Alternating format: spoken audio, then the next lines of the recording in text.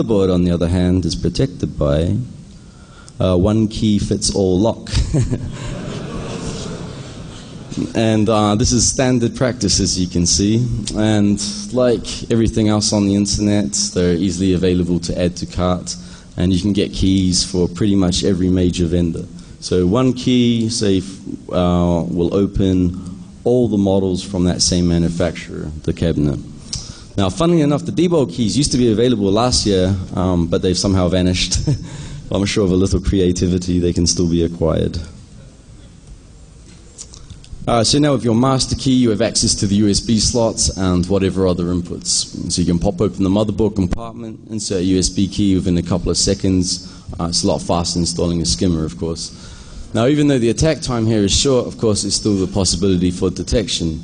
But that's the great thing about these retail and standalone type ATMs. You know, they're in bars, they're out by the restrooms, out of sight, off by the Siggy machine or something. But then there's also kind of the psychological aspect of ATMs. It's considered kind of rude to look over the shoulder of someone as they're using the ATM. Unless you're, of course, a criminal, and if he was looking over my shoulder, well, he would learn a trick or two, I suppose. Now, all ATMs need ways to upgrade their firmware, and this is most often leveraged via the removable drives.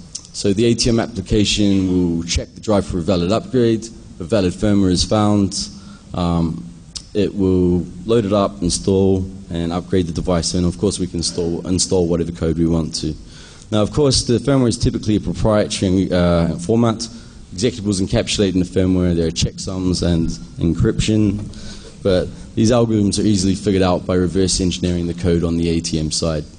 So once you can create your own firmware package, it has the correct format, where you can then upgrade, but of course with a few modifications. Now, the remote attack, which is obviously the most important vector. So most, if not all, ATMs that are running some sort of Windows-based OS support some form of remote monitoring and remote configuration. So this allows you to log into your ATM remotely, review or change your settings, get stats, change splash screens, and so on. But another useful feature is the ability to remotely upgrade the software. Now, this is sometimes a feature, but it's always something you can leverage if you have a vulnerability, right? Now, obviously, authentication is required to be able to do anything remotely. And this particular model, you require both a serial number and a password. And they're both made up of a combination of numbers and letters. 5-second delay is forced after each connection attempt. So a brute force is basically out of the question. So we require a vulnerability within the authentication process itself.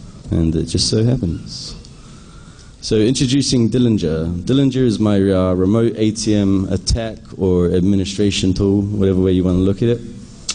So we've talked about loading code locally on an ATM machine. With the master key and the flash drive and the correctly formed firmware, you're basically set.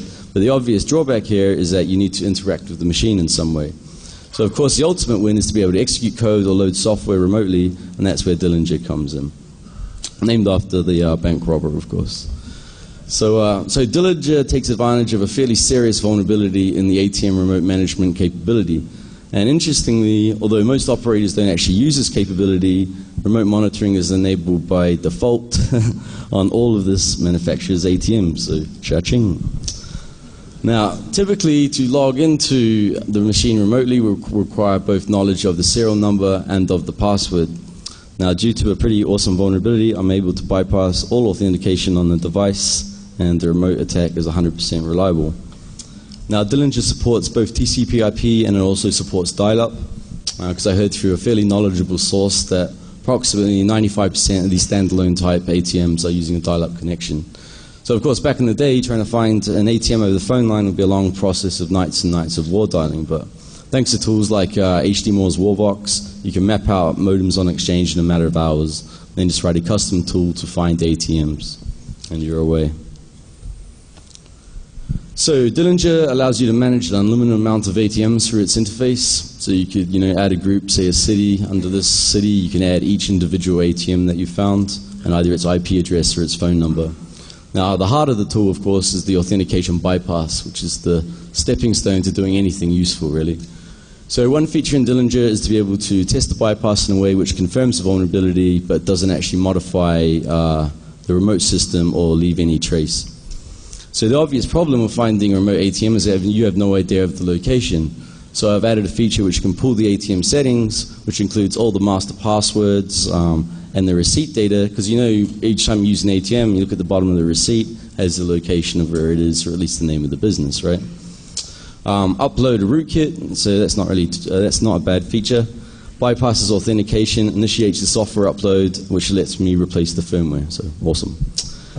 So in general, someone's going to need to be at the ATM if you want to get a payout, right? So I've added another feature, so it'll be possible to carry out an attack without ever visiting the ATM. When someone inserts a card, that track data is captured, and I can retrieve that track data remotely. And finally, the remote jackpot, which I suppose speaks for itself, really. Now, introducing Scrooge. Scrooge is the rootkit I've developed specifically for ATMs.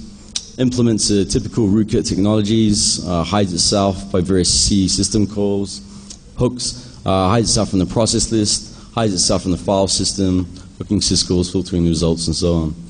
Now, there's a hidden pop-up menu which can be activated with both a special key sequence on the ATM or inserting a card that has some custom track data on it. It'll run on any ARM or X-Scale based ATM, Intel with a few tweaks. Originally it was designed for both Intel and ARM, but it turns out that CE on x86 is actually pretty rare and basically non-existent in the ATM world. So the code for interfacing with the ATMs has to be customized for different ATMs, as they all use different peripherals and fairly non-standard protocols for communicating. So I just use a standard set Windows hook for capturing the side buttons on the ATM, and although the API is actually undocumented in Windows CE, it still exists and it works as expected.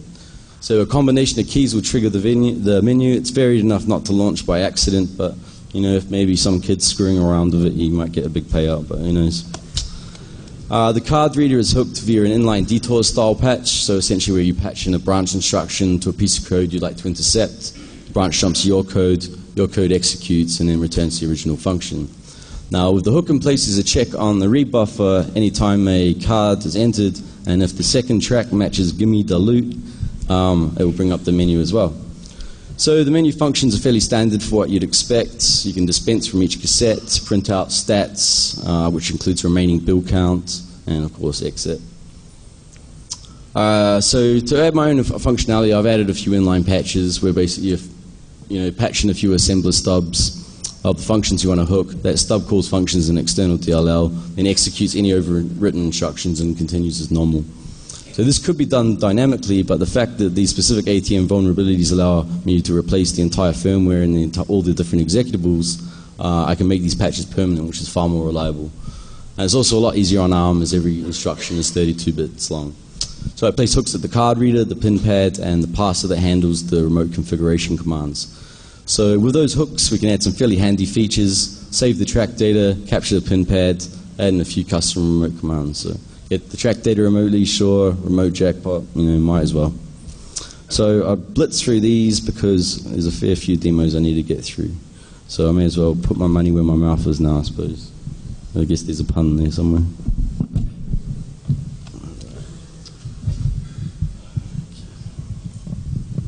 Actually, let's start with the remote stuff first.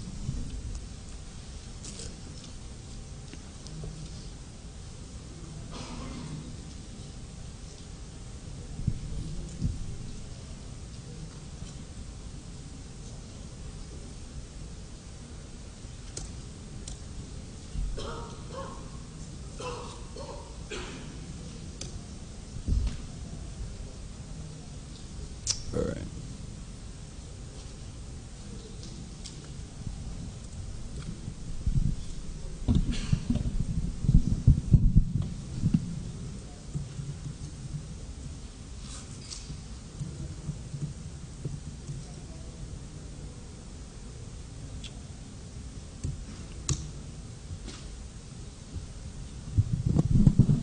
Okay, so we can start by adding a group. Hold on, let me get this thing sorted. So we'll make the group DEFCON. Can now add an ATM. My ATM. Location, I guess, would be on stage at DEFCON. And so even though I support both modem TCP/IP, I just have this wired over crossover cable just for the ease of demonstration, really.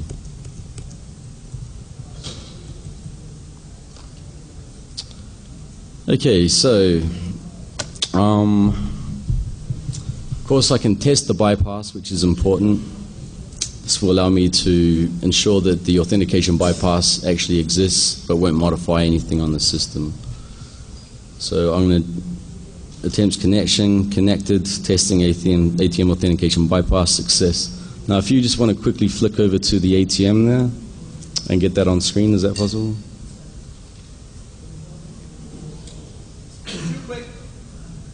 So all that's shown on the ATM is that RMS process is just his RMS process, basically. And that's all that's seen.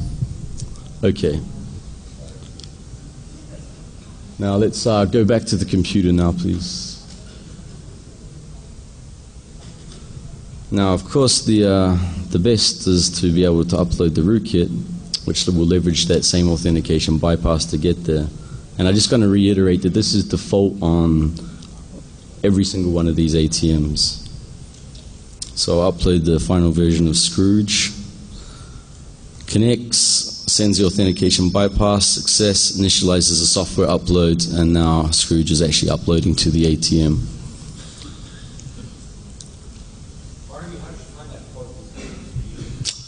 That port is just default. Say again? No, I mean that's the port that they specify in the manual, which interestingly enough can't be changed either.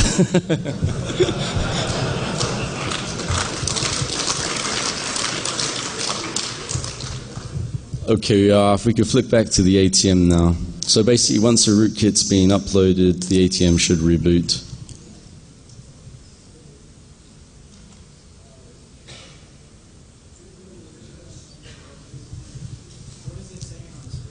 It just says RMS process.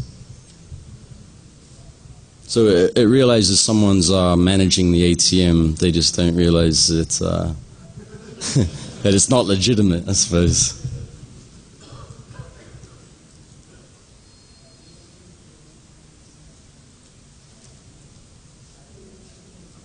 There we go. So the rootkit got uploaded. The ATM's rebooting. So now as it boots up, it should have my rootkit surreptitiously running in the background. Okay.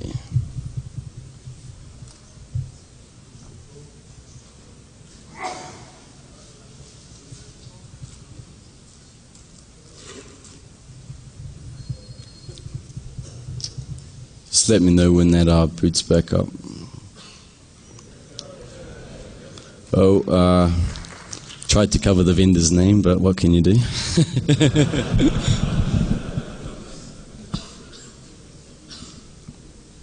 Is there a mic? Can I take one of those mics over there?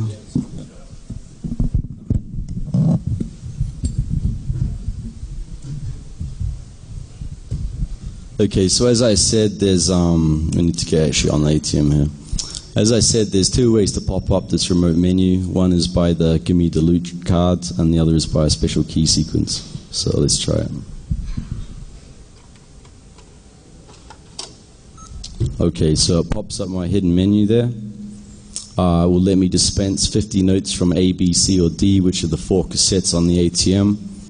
Print out statistics, like I told earlier. So let's just try dump 50 bills from the first cassette.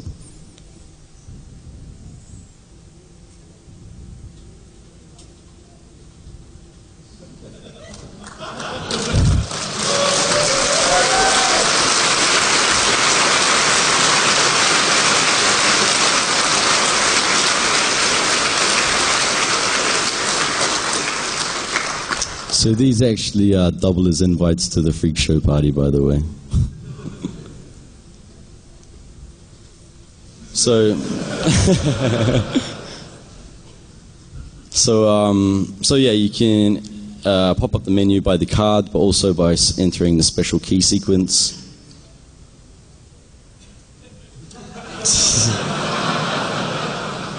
And there we go. Yeah.